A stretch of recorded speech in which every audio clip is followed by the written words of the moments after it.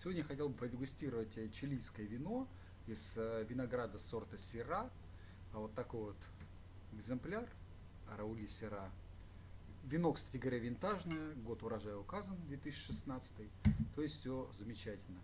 Надо сказать, что сорт Сира, он известен еще под именем Шираз, там, да, в таких странах, как ЮАР, Австралия, там, Новая Зеландия и так далее.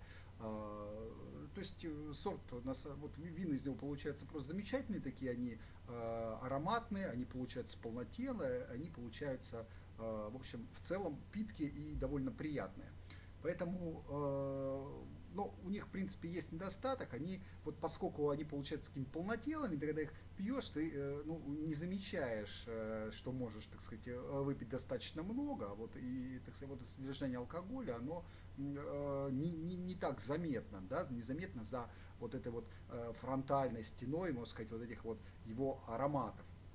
Ну, в общем, не сказать, что прям это сорт винограда такой, там, один из там самых популярных, нет. Но так сказать, один из наиболее известных, возможно, да, там, смотря где популярен, да, например, во Франции, наверное, не так популярен, а вот в странах Нового Света, скорее, наверное, не в Чили все же, да, все-таки больше ЮАР, вот больше там Австралия, вот они там специализируются на ширазах, Новая Зеландия еще. Вот. Ну а так в Новом Свете как-то не особо он, я так понимаю, культивируется, хотя вина на самом деле классные. То есть там, я так понимаю, больше упор на пино-нуар делается, если нужно аромат, да, и мерло, вот, и на возможные бленды. Но мне кажется, довольно зря, то есть вино очень классное, вина так сказать, из этого сорта получаются. Да, я заметил, что получается просто отличный, замечательный бленд.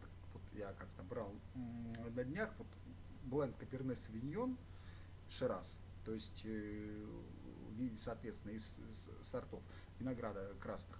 И вот это получилось вообще вот наиболее, так сказать, наиболее такое блестящее, можно сказать, чего я вообще пробовал в красных сухих винах.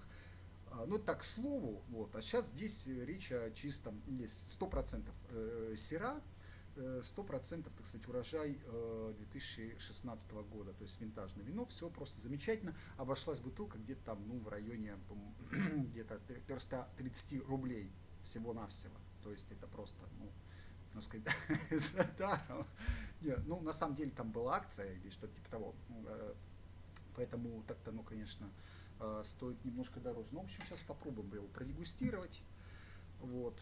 Вообще вина характеризуются, помимо аромата, как я сказал, да, несмотря на то, что там танины не так бросаются в глаза, они, можно сказать, нет, они есть, то есть, но они не, они более мягкие, более там сглаженные, более, не знаю, податливые, то есть более отходящие на второй план, нежели, допустим, какой-нибудь Каберне Савиньоне и менее вяжущие. Но тем не менее, там их количество, в общем-то, на уровне.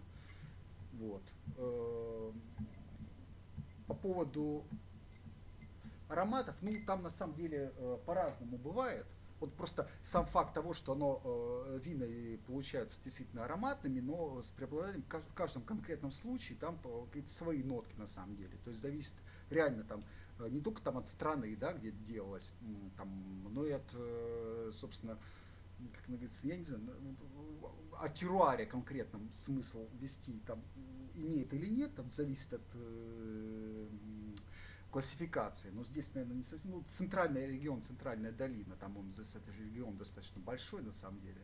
Там конкретный там участок винограда или что-то типа того, я не знаю, там по чилийским законам, в общем, чего там. То есть зависит реально от многих факторов, как раз территориальных. Вообще само-то название Сира, Шираз, да, иранскими корнями, то есть намек идет на то, что сорт такой теплолюбивый, то есть любит солнце, то есть он хорошо произрастает там, где, соответственно, много солнца. И хреново, соответственно, там, где солнца нет. Сложно возделывание. Сейчас, к сожалению, пробка не винтовая, а такая вот штопором придется поработать немножко. Но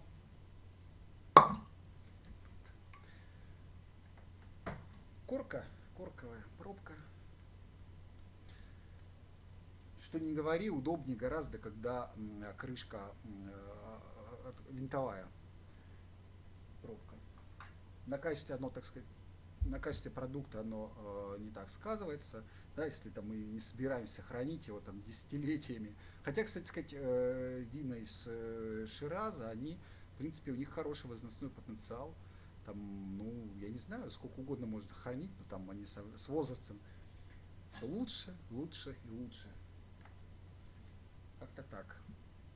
Кстати, запах просто шикарный, вот реально. То есть, ну, это, в общем, что одна из особенностей вообще, в принципе, вин из этого сорта винограда. То есть, если вы хотите брать что-то ароматное, да, ну, что-то, так сказать, полнотелое такое, да, вот, то это вот выбор Шираз. Просто замечательный. Какой-то прям ежевики, сливовый, наверное, что-то типа того. Смородины, ну, реально классная вещь. Ну, запах это ладно, это запах одно первое дело, так сказать. Не факт, что он отражает, будет отражать ту полноту вкусовой палитры, что у тебя окажется в ротовой полости. Цвет, кстати говоря, очень темный, то есть, да, сам производитель ничего не написал, вот здесь контр-этикет залепил, что там ожидать, чего, то есть, ничего не написано. Просто сорт, винтаж, там, происхождение и так далее. Ну вот сейчас, собственно, мы сейчас продегустируем сами. Не знаю, видно или нет, реально очень темный. Как вот какой-нибудь там Руби Каберне реально по цвету. Ну попробуем немножко. Обалденно, кстати. Реально, как вот, реально черная смородина, вот именно темных ягод конкретно. Я посмотрел, ну, в зависимости вообще, вот, бывает, да, по-разному. То есть, как он, какие оттенки в зависимости там, от страны, что я сказал, но здесь, здесь скорее черная смородина, какая-то вот ежевика, вот именно спелая такая, наливная. То есть очень-очень-очень приятный аромат, и танинов я пока не особо ощущаю, если честно, в послевкусии. Непонятно, вот послевкусие непонятно, то есть какого типа танины, я их не могу, к сожалению, сейчас. Ну это характерно, вот реально, что из Шираза, что из Мерло, вот, то есть надо несколько глотков делать, а потом они тебе, как это, бомба замедленного действия придут, сразу непонятно, это не Каберне Савиньон, конечно, это и не пинотаж, то есть это такое, надо немножко подождать, немножко распробовать.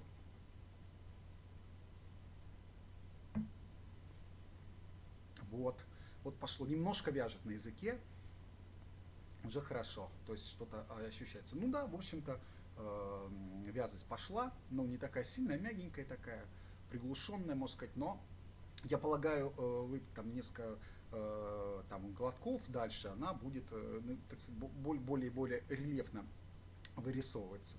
Ну, что еще сказать по поводу кислотности, кислинки. Ну, в общем-то, не особо, нигде там, в этом плане все сбалансировано, все, в общем, замечательно. Каких-то еще ноток, каких-нибудь, да, в общем-то, каких-то особых нот больше я не ощущаю, возможно, там, я посмотрел, возможно, какой-то перца, что-то типа того, но я вот не ощущаю пока что. Ну, в общем, достаточно такой сбалансированный вкус, достаточно мягкий и ароматный. Вот, собственно, все кисло ничего не выпячивает. Вот именно, ну, понятно, что аромат, да, но в аромате ничего такого само не выпячивает, не выстреливает, кислотности не ощущают, танины мягкие, приглушенные, просто шикарное вино для любителей. Но то есть, мне на самом деле больше нравится, когда танины там сразу чувствуется, вот вся эта железобетонная такая архитектоника. Ну, это мне так больше нравится, мне поэтому я пока что там, в своей личной классификации мне вот бленд Каберне Савиньона и Шираза мне понравился. Но это очень-очень-очень достойное вино. Вот, собственно, наверное, все, что можно сказать.